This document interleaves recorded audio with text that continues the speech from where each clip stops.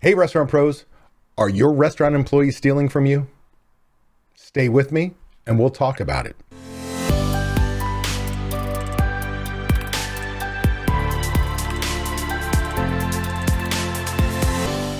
I'm David Scott Peters, restaurant expert, coach, and creator of the Restaurant Prosperity Formula. I've been coaching restaurant owners since 2003, and I'm really glad you're here to learn. Today, I want to talk about restaurant employee theft. But before I do that, if you like tips and tricks like this, do me a favor, hit that like button, hit that subscribe button, and oh yeah, that bell so you're notified when my next video tip comes out. And for more tips and tricks for running a profitable restaurant or to hear restaurant owner success stories, make sure you tune into my podcast, Restaurant Prosperity Formula, found on all the popular podcasting services. Let me start off by saying one of my most attended speeches I give at restaurant and bar shows all over the country is entitled Preventing Theft Behind the Bar. Why do you think that title, that presentation fills the room? Well, I'm sure it's because one of the things I always share with people is if you think your bartenders are stealing, they are. But the twist in the presentation is, how do we stop them? The idea is not to catch them and fire them, but to teach them what theft is and how we can change things, because we've invested so much time and money in those bartenders. They've got a following, and the reason why they're stealing, it's really our fault because we've not done our job.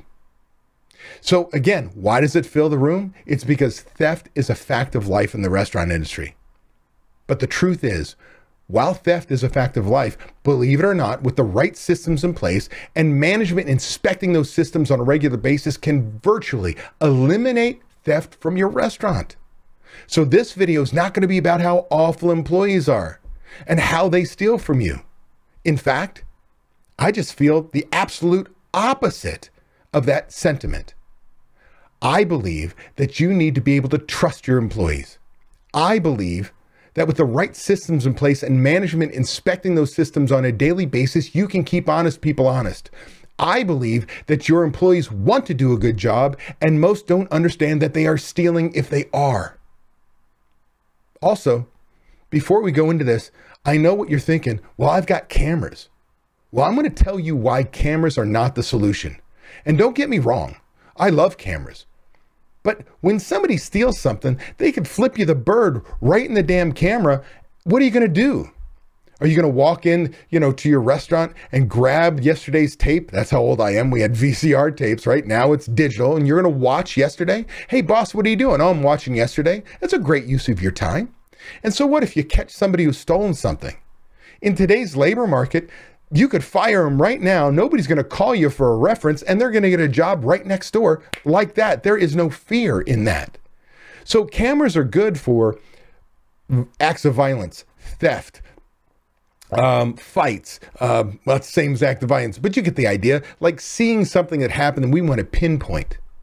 But when it comes to theft, it's not going to deter theft. So now let's go into a short list of some of the systems and POS reports that you should be looking at on a daily basis to keep honest people honest. Again, systems in place with management looking at those systems on a daily basis, keep honest people honest. Well, let's start off with a bunch of reports right from the POS system. Your point of sale system is probably the most important piece of equipment you've ever purchased in your restaurant right now. Yeah, I know you want to kill it. Like you hate your POS when it goes down or doesn't do what's necessary and so on. But that's not, I care about the reports. So the first POS report we're going to talk about is a transfer report. Yeah, every shift, look at the transfer report. If you allow employees to transfer items from one employee to another, from one ticket to another, like I'm sitting at a bar, I'm moving to the dining room, I'll just transfer your ticket to another server. Well, we do this for convenience for our guests. But the truth of the matter is, I can transfer, if I know somebody's paying cash, they sit down and they order a soda. And there's $2, $3 right there. They go to close out, they don't give a card, they give cash. And I have a new customer sit down, I can move, before I close that ticket out, I can transfer that soda to another ticket. And when I close out this ticket, because it was cash, I get $3. You do this behind the bar with beer and so on. Now, it is more limited today because cash transactions are few and far between, but it is a way that I can make more money. But if you pay attention to the transfer report and see that somebody's routinely doing this, you can nail them for theft. Another second POS report is a no sale report. Now, I'm going to tell you, I'd rather have the no sale key completely taken from the register. There's a reason why the no sale warning is the full size of the monitor going no sale, because it says stealing. I get it. You've got to give change and do all these things. Well, those are excuses. But let's say you're going to live with the excuses and you're going to give your bartenders, your cashiers, the ability to hit a no sale to open the drawer.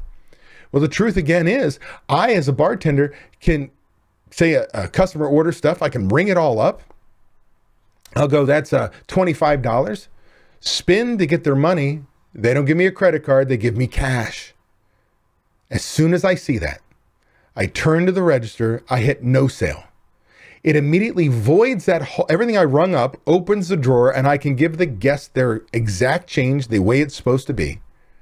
And I've got to keep track of the extra money that's in the drawer. I'm do it with toothpicks, cherry stems, paper clips, rubber bands. They each have a dollar value. And I'm going to strew them throughout my bar. And I'm going to double check at the end of the night how much money I need to pull from the drawer that's hanging around in what I look like as a messy bartender. So you need to look at that no sale report, because you're going to immediately see a void and all of that gone. As soon as they hit no sale, I've got you. The third POS report is a comp report. If you're allowing your bartenders to actually do it, or even managers, we've got to keep managers honest. Are we paying attention to what we're comping? The fourth report is a void report. Again, why are we voiding products? Is there a reason why? How often does it happen? Again, these could be reasons that don't exist, and you may have a manager that's decided to steal because they've got a ticket, or a key, I should say, that could make cash tickets disappear and pocket the money. So by paying attention to those reports and telling everybody you pay attention to those reports on a shift-by-shift basis, people won't do those things. Those things that I just described, they won't do them. And last but not least is a very simple system that I put behind the bar and in the kitchen called the Key Item Tracker. We count 5 to 15 items on a day-to-day basis, every shift. What we started with, how many we prepped or purchased, what we could have sold, what we actually sold from the POS system, and we verify the count. We see what was left on the shelves and what the math says it should be, and I see if there's a variance, meaning I could have somebody stealing from me if it's not on the waste sheet. By looking at these systems and these POS reports every shift, you'll be able to trust and verify that your team is not stealing. See, it's not that we have bad employees. It's that we don't have a company culture where we set things up that people understand what theft is, and more importantly, they know we're looking, which means we keep honest people honest. If you're tired of not being able to leave your restaurant because no one else knows how to run it, I want to make sure you know it doesn't have to be that way. You can leave your restaurant. It is possible to build a team of people who know how you want the restaurant to run, with trained and responsible people in place. You can give yourself time away. What would you do if you had time away from your restaurant? Would you sleep better? Would your relationships improve? Would you feel more relaxed? These are all things you deserve to experience as a business owner. It's why we own our own businesses. If you would like to learn how to own a restaurant that doesn't depend on you to be successful, click the link in the description to watch a free video to learn exactly what you have to do. Also, be sure to subscribe to get my weekly tips and watch these 2 videos to get more information and guidance for running a successful restaurant.